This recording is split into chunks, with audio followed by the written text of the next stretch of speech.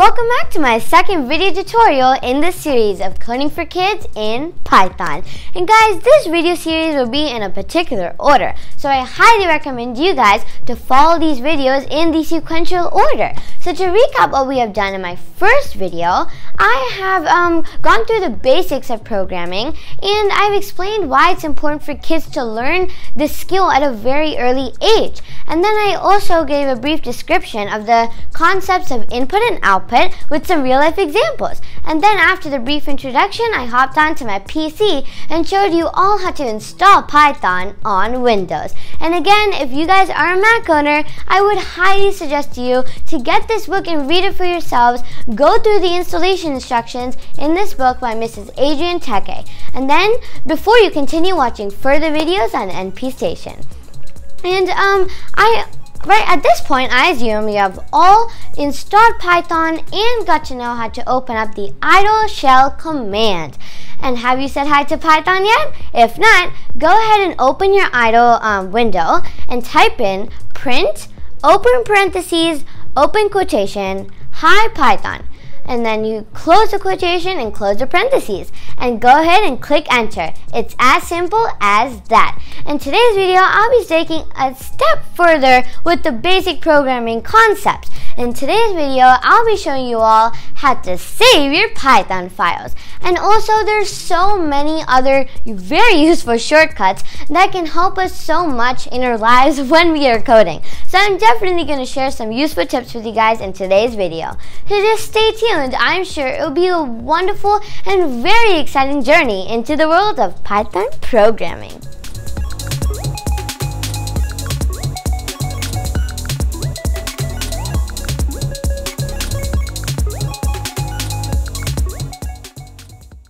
As we go further into writing lengthy programs, it will be necessary for us to save our work. So let's see how we can create a Python file and save it from idle. First step is to open idle, so go ahead and click on the Cortana and type in idle, IDLE, and now click on the highlighted tab. And now we have opened idle.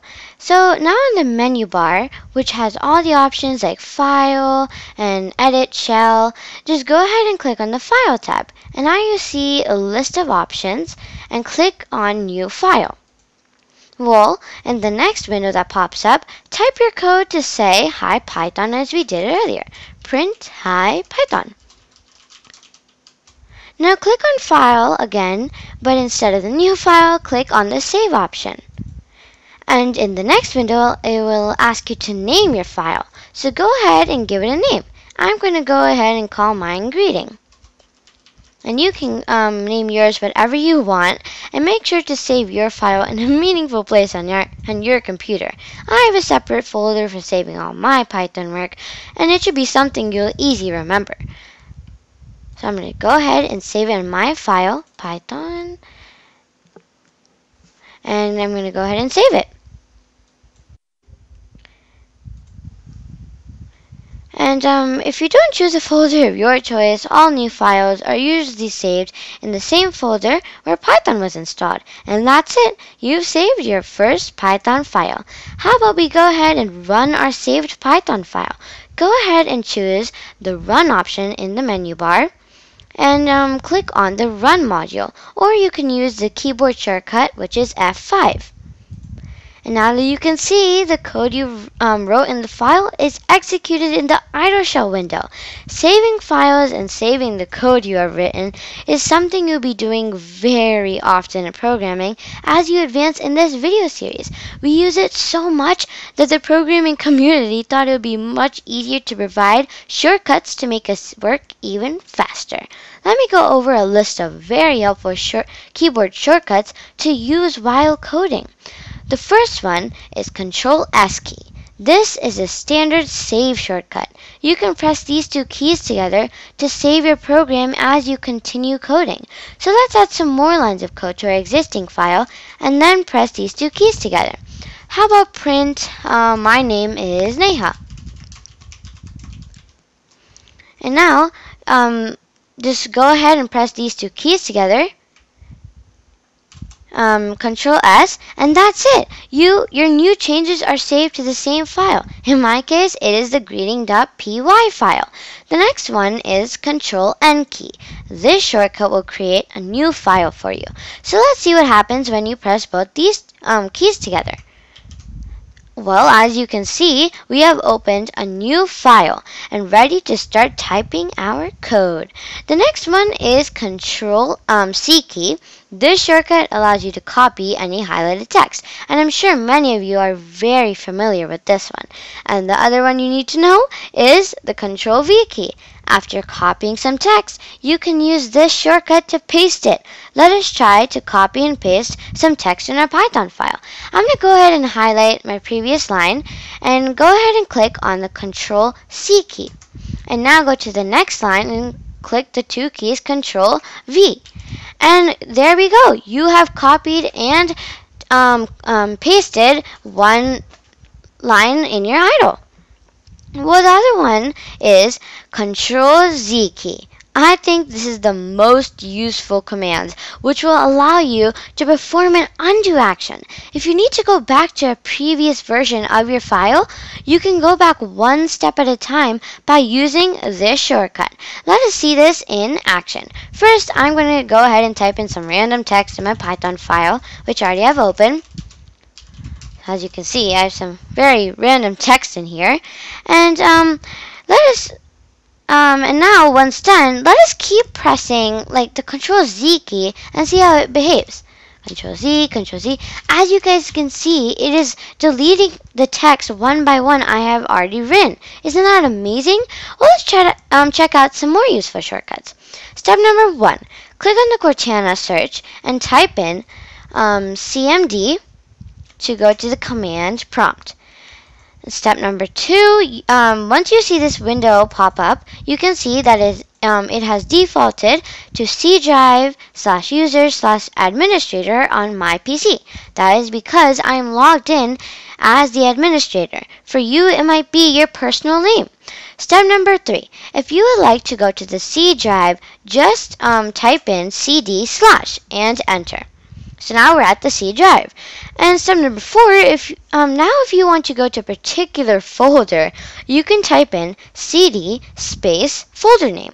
Like if I wanted to go to my NPStation folder, I would type cd space NPStation and click enter. Now I've gone to my NPStation folder. Well, step number 5, if I wanted to see all the files and folders inside NPStation, I would type dir and hit enter. Now you can see all the folders that are in NPStation. And what if you guys wanted to use or wanted to repeat a command you already typed in before? Just use the up and down arrow keys until you get to what you're looking for. Let us see. Let's go ahead and click up, and now we see that my previous thing that I typed was dir.